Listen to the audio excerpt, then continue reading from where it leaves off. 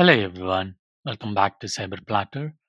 In this video, we'll discuss about security assertion markup language, in short SAML. Let's first understand what is cookie-based single sign-on. In the cookie-based single sign-on, whenever you first access an application, an SSO cookie is created on your browser. In the subsequent logins to other applications, the same SSO cookie is passed, and using that cookie, you don't need to log in again. As long as that cookie is valid, you can access any other application which is participating in single sign-on. A cookie is a piece of information that is stored on your browser by a website. So whenever you visit any website, the website stores some piece of information on the browser related to your activities such as login or browsing activities, etc. These cookies have some attributes. They have name, they have some value, domain, path, expiration. Because cookies contain sensitive information and they are tied to a domain, they cannot be shared across domains. So if you see here, even though the cookies have same name but their domains are different, these two cookies are treated as different cookies. They cannot be shared with other domains. For example, if a cookie is created for abc.com, it cannot be sent to example.com. Because cookies are not shared between domains, single sign-on with different cookie domains cannot be achieved using cookie-based SSO. You need to have another approach. So SAML came into existence to solve this problem.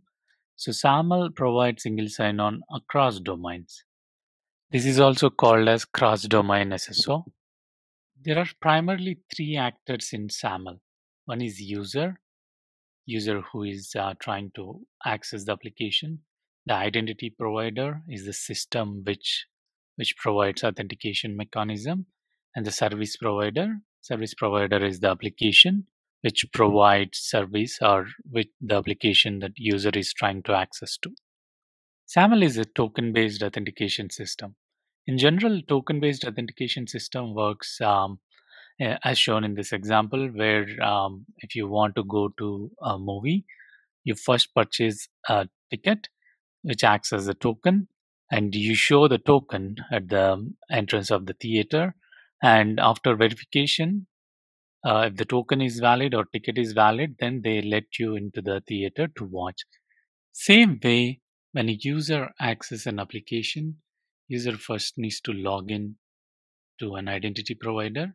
Identity provider issues a SAML token after successful authentication. The same SAML token will be presented to the service provider, and service provider validates the token and allows the user in if the token is valid.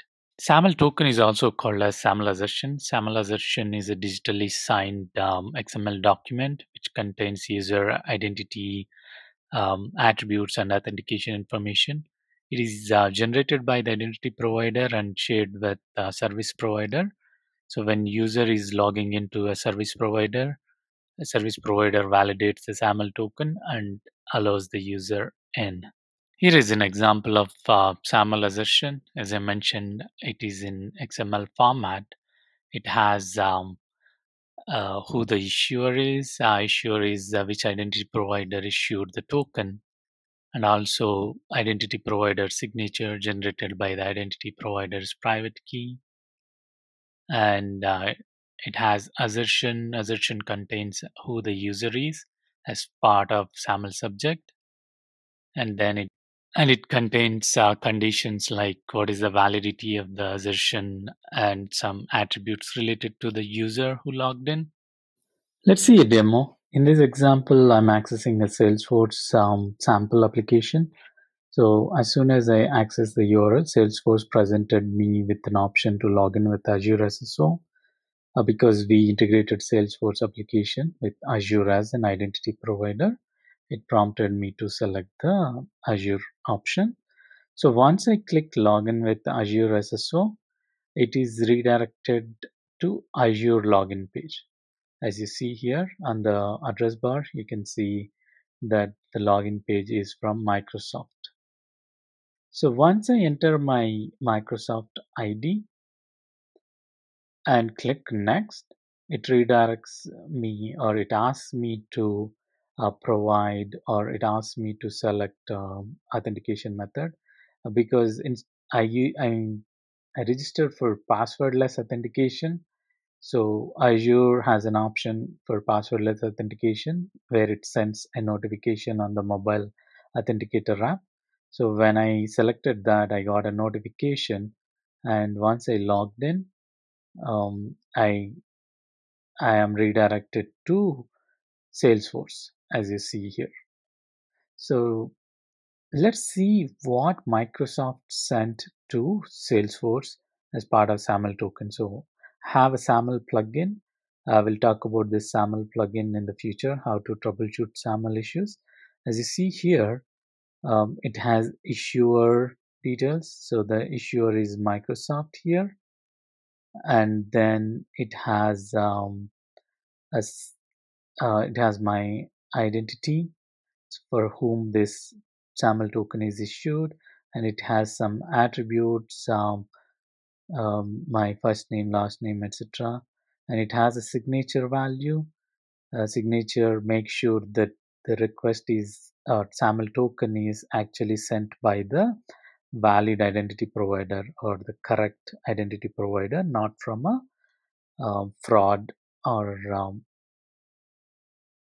bad actor. SAML standard is created by an organization called OSS, and it has three versions so far: SAML 1.0, 1.1, and 2.0.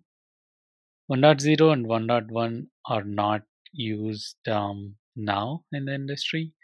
Very rarely you see. And 2.0 is the quite common protocol that you see every application uses. And 2.0 came into existence in 2005, and since then it is widely used. Thank you for watching the video, guys. If you like the video, please comment, share, and subscribe to Cyber Platter. We'll see you soon with a new video. Until then, bye.